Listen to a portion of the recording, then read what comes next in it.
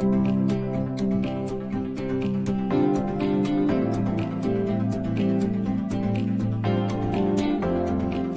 are going to do a demo on VPC Flow Logs.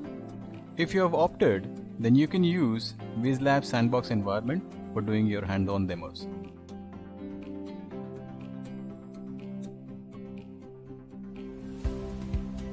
Let's get into the AWS console. In this demo, we are going to send our flow logs to the CloudWatch logs. Hence, we will first go to the CloudWatch and create a log group over there. We have a couple of log groups already present out here. For storing our flow logs, we will create a new one. Let's name this log group as Whizlogs. We will keep rest of the settings as it is and say create. Once our log group is created, now we will go to VPC and create a new VPC. We will select the default option which is selected here, the VPC only. Let's go ahead and name our VPC as my VPC.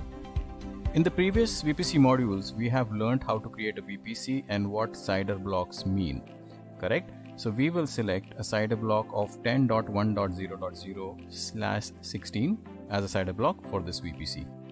Let's go ahead and create VPC. Once the VPC is created, we will go ahead and create our internet gateway. We will name this gateway as my internet gateway and hit create internet gateway. Now we will need to associate this internet gateway to the VPC that we have just created. So associate to VPC and select my VPC and attach. Now let's go ahead and create the route table entries. Every VPC has a default route table. So we will grab the default route table of my VPC and make changes to that.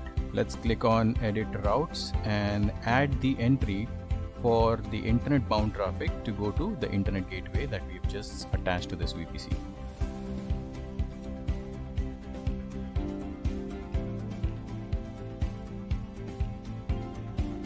Save the changes and we are done. Now let's go ahead and create a subnet in this VPC. We will select our VPC that we have created.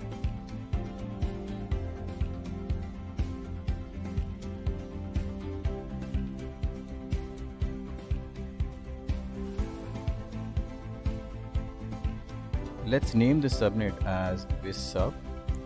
Go down and select the availability zone 1A.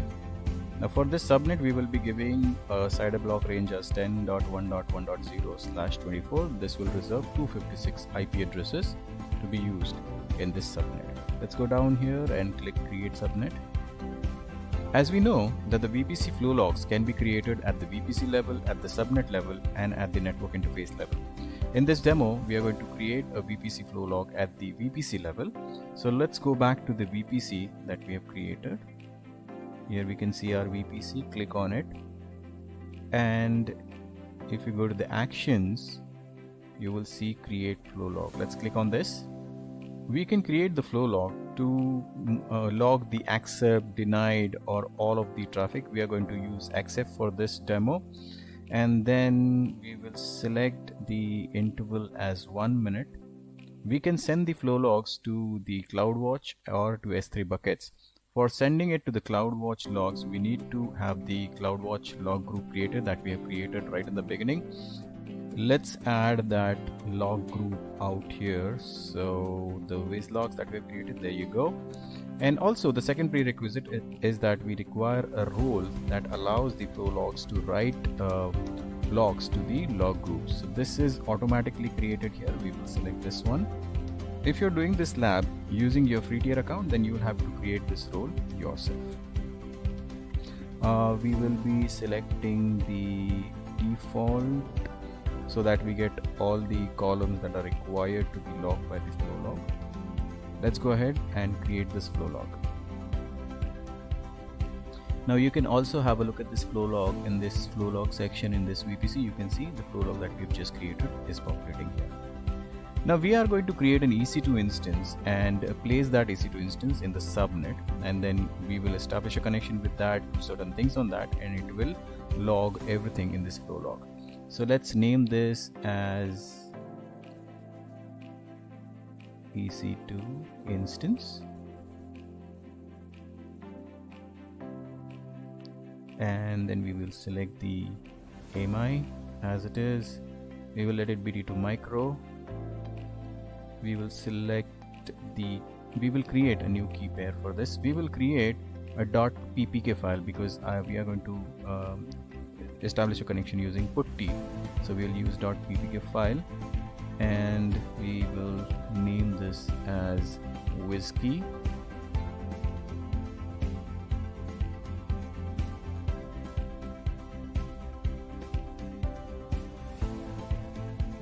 Let's go ahead and create this.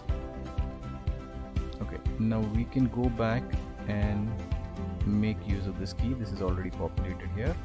Now we will need to change the network settings of this. So let's click on edit, and let's put this EC2 instance in the VPC that we have created, and also the subnet that we have created is automatically populated out here.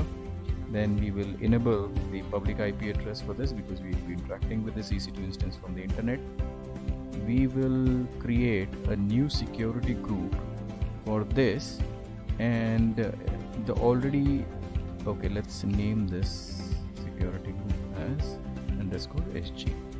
Okay, now this security group has already existing rule which allows you to have an SSH connection to this EC2 instance from anywhere over the internet. We'll go ahead and add the one for HTTP because we'll be accessing it through the browser also. So let's add it HTTP and let it come from anywhere. Okay, and few more things that we need to do. We will go to the advanced configurations. Here we'll keep the profile. This profile is also will be auto created for you in this environment. In your free tier account you'll have to create this.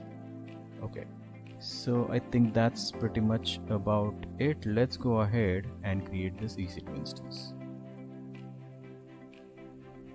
Okay, so our EC2 instance is created. Now we will establish a connection using putty.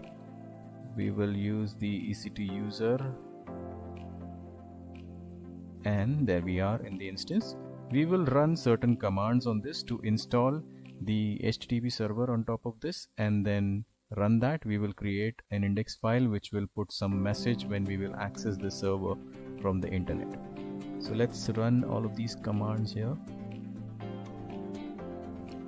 one by one.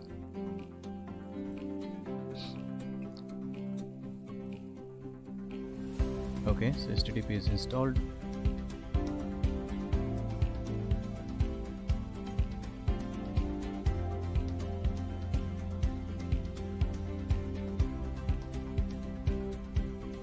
We will create this index file which will just display the message.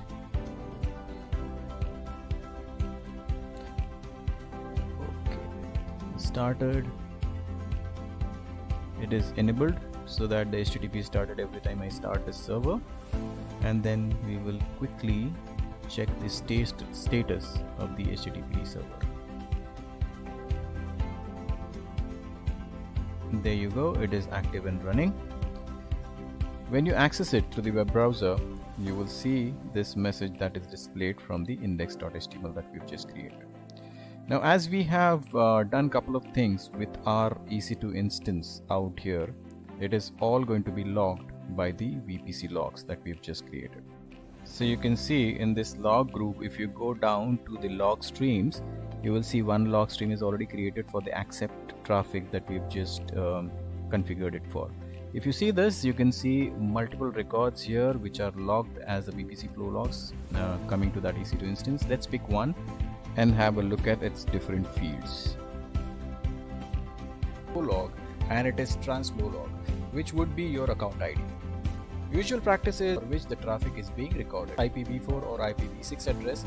It is the address from where the request is originated. Followed IPv4 or IPv6 address ports. After that, the protocol.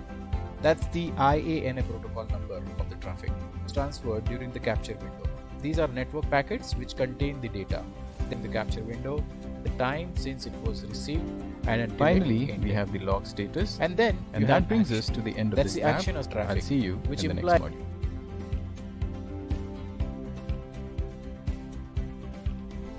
For more details, check the link in the description. Learn with Whizlabs. Success certified.